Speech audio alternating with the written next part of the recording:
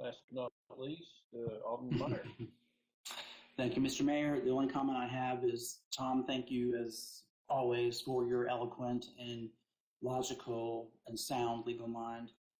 The only issue I have with what you said is that you said you were sorry that a handful of individuals have mistakenly, purposely mistakenly and misled the masses on the truth of the matter. I would say that I am outraged.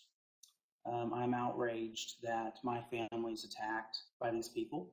I'm outraged that these individuals will go to any length to lie, to misrepresent the truth, and to scare my friends who are working mothers, who do the best they can to get 3 babies in the car and feed them toast and jam, drop them off at school, to hand off outrageous, delusional flyers. That scares people. It's not consistent with who we are as a town, and I have been outraged for the past week. And so I honor you, Tom. I'm glad that you have the ability to pity and say you're sorry. I am outraged, and I am disappointed. We have had our vice mayor, her business has been targeted.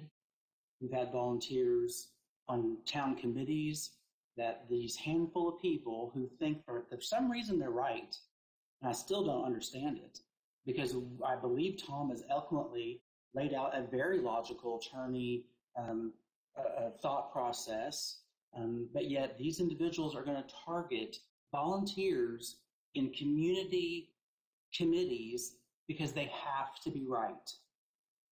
I find that narcissistic, borderline evil, and I am outraged. Thank you, Tom, for setting an excellent example for me to learn from. That's all I have to say. Okay, sir, thank you. Well, I've filled up a lot of clean sheet of papers here that on all 3 of these, and at this point, with a